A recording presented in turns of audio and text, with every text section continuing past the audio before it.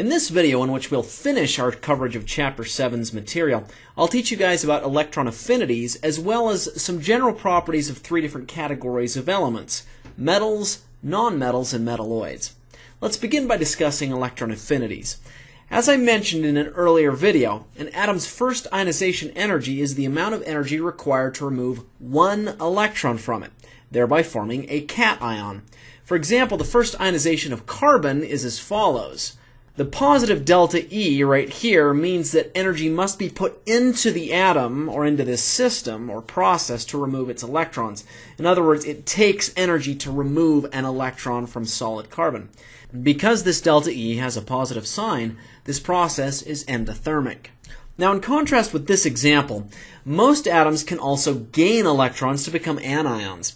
The energy change of adding an electron to an atom is called an atom's electron affinity. Remember, affinity is a term that means how much you want something. I have a great affinity for that thing. If you're an element, affinity is a measure of how much you want an electron. So, for most elements, energy is given off when an electron is added. For example, adding an electron to sulfur gives off energy, as shown in this equation. We have elemental sulfur and add an electron to turn it into sulfide 1-. The delta E is negative 200 kJs per mole. This negative delta E value means that energy is given off during this process. Hence, this process is exothermic. Now, generally speaking, the more badly an element wants electrons, the more negative will be its electron affinity. Now we'll move into discussing metals, nonmetals, and metalloids. As you look at this periodic table, you can see that all of the gray-colored elements are metals, all of the blue-colored elements, which are largely to the right, as well as hydrogen, are nonmetals, and these ones that kind of traverse or sit on the fence in between the two that are colored purple are metalloids. I'm now going to tell you about properties of metals. Metals are shiny, malleable, which means they can be bent and then bent back. They don't crumble when you bend them.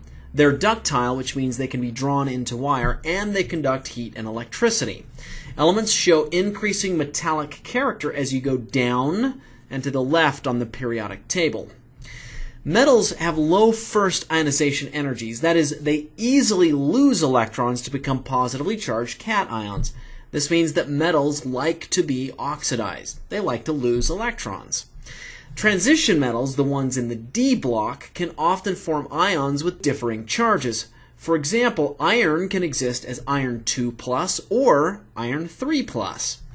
When metals and nonmetals bond, they generally form ionic compounds. Most metal oxides are basic. That is, they react with water to form hydroxide salts like this. In this example, I've got sodium oxide. It reacts with water to form sodium hydroxide. Now we'll talk about the properties of nonmetals.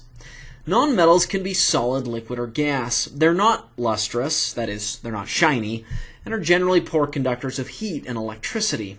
When nonmetals bond with each other, they generally form molecular compounds, as opposed to ionic compounds that are formed when nonmetals bond with metals. Because they have larger negative electron affinities, which means they like electrons, nonmetals tend to gain electrons when they react with metals. That is, they steal those electrons from the metals. Most nonmetal oxides are acidic, which means they react with water to form acids, as seen in this equation.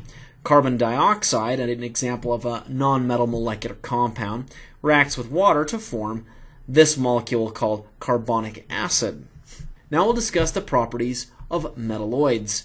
Metalloids have properties that are somewhere in between those of metals and nonmetals. You can see on the periodic table, for example, that metalloids kind of straddle that in-between world that traverses metals and nonmetals.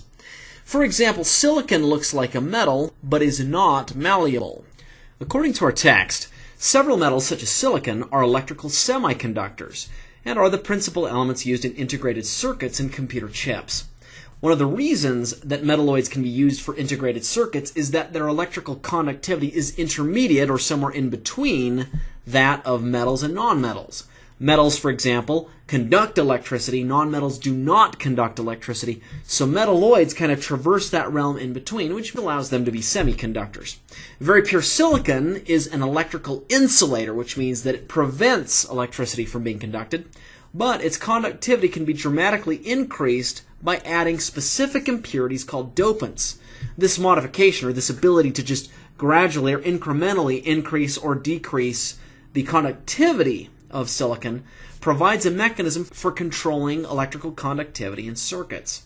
Whew! With that said, that is the last lecture in Chapter 7. I hope it's been super fun for you.